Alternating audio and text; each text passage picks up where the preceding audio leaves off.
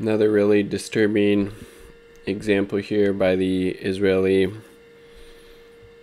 occupation forces. In this case, they breaking into a hospital in East Jerusalem, ransacking medical equipment and tear gas patients and medical staff. And again, targeting hospitals is a war crime. These Israeli occupation forces committing war crimes by doing this.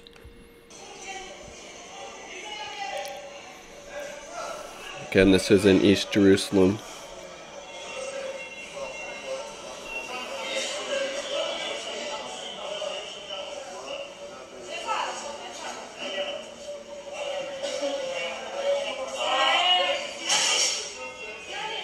How disgusting.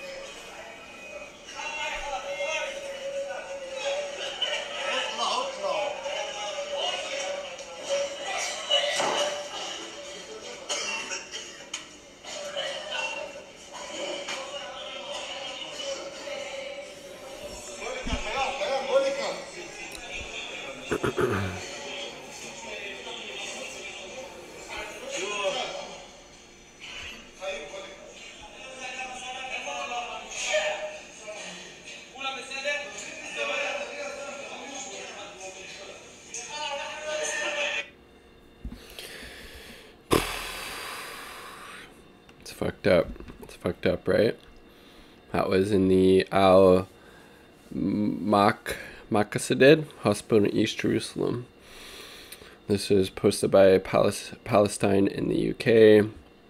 And again, it's the, like the government of the US, the UK, these other kind of Western powers that basically allow the Israeli government to brutalize and destroy hospitals, in this case, destroy people's homes to make way for new illegal settlements. The apartheid system that operates there, where Palestinians are treated as second-class citizens at best, and the US's unconditional support for the Israeli government is one of the reasons that stuff like this is able to happen, and it's disgusting, and it needs to be called out and condemned in the strongest terms, because again, attacking a hospital is a war crime,